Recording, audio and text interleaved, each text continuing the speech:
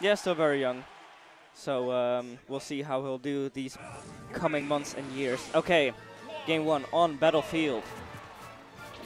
ShuC going in for an aggressive grab and a neutral air pressure. Not going to work out against a seasoned Greninja matchup veteran like S1. Very good at recognizing when he can punish and when he cannot. Ness, what he does at school is dissect frogs in a biology class. With Lucas.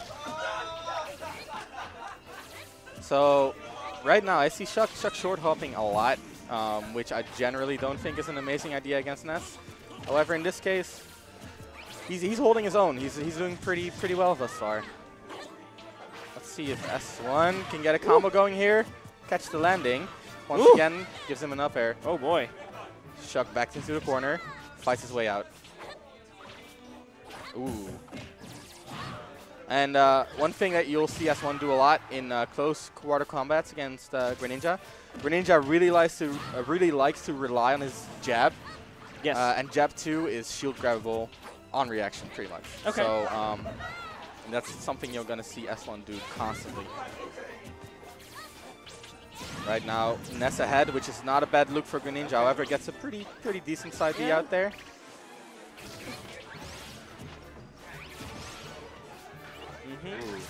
Keeps the pressure on.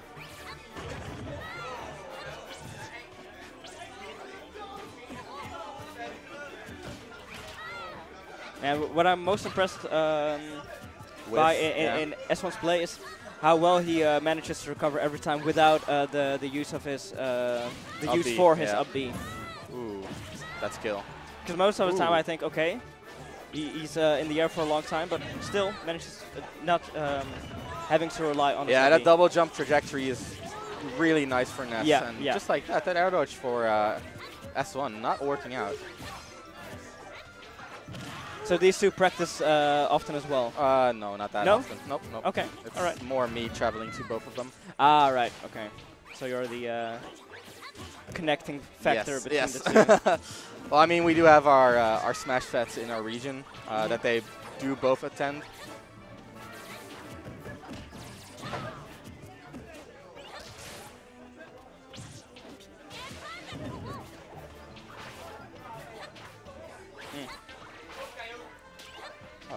Okay. S1 trying to land, keeps getting juggled. And ShuC's #1 priority here is racking that percent back up. Yeah. Without falling for those up airs and back throws. So right now, this is prime position for Ness to kill Greninja. Neutral air, just like that.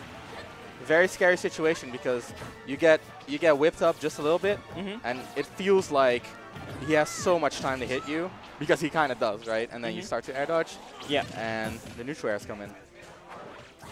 I think even more often than, off stage people do tend to rely on air dodges. Yeah, because you never land with your air dodge. If you fast fall it, you're just kind of safe most of the time. Yeah. But most of the recoveries in Smash 4 are somewhat abusable, including Greninja's. So air dodging low is surely going to get you pressured by S1. And we've already seen S1 go for those down smash 2 frames a few times. Haven't hit it yet, but he's definitely looking. Ooh. Woo. Nice attempt.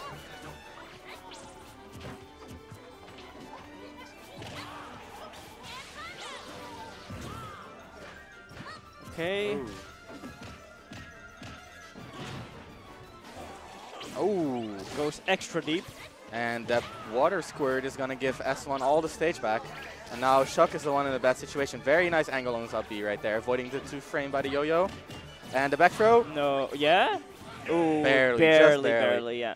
So, pretty much as we predicted, a pretty solid victory by S1 right there. Yeah. But S1 is ShuC laughing it off right there. Yeah.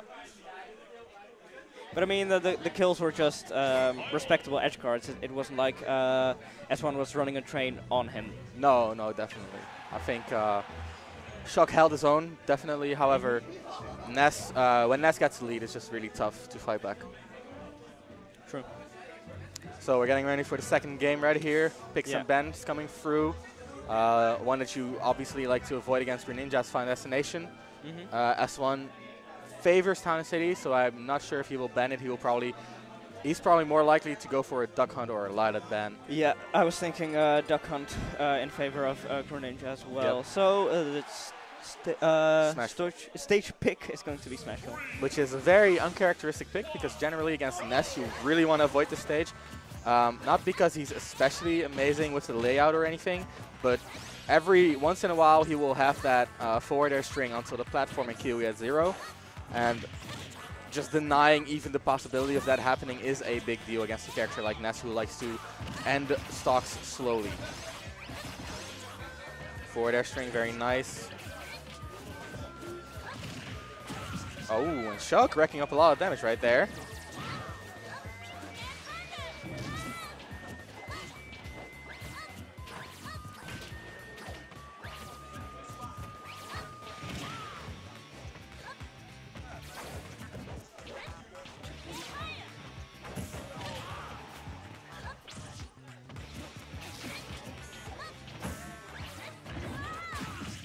Ooh. Very nice confirmed by ShuC. ShuC is really keeping the pressure on with those those up smashes, I'm sorry. Yeah. Ooh, landing up air and ShuC pressing one button too many. Ooh. Oh, yeah, he was looking Smash charge, vulnerability. Yep. Looking for a defensive option from S1. Really has become the S1 special is as the opponent's coming back with invincibility, he tries to throw a side B on them. Even though they're invincible, it's still going to trigger, and the lasting hitbox is going to take away all of the invincibility you have left. Good to know. Yeah, it's really been working out for him this set as well. Down tilt getting under Ness's tiny little legs, and S1 messing up the down B reverse. However, ShuC's juggle is not working out. That was really weird. Did you see that? The down air kind of stalled there. I did not catch that. Okay. Interesting. And there is the correct down B reverse. However, the down tilt is going to stop the aerial attempt. S1 trying to find a way out of the corner, gets it, and now ShuC is the one in the corner, and he's just looking to fight out. Gets tagged. Oh. Lots of damage coming out right here. And the up air scooped. And that is why we call that the aerial Mario up smash. Just that huge head coming out all the way from down below. Yeah, I can see that. And jab, forward smash. Gonna seal S1's first stock. And S1 staying calm, trying to get that hit. However, gets the situation is turned on his head. Does manage to push through though.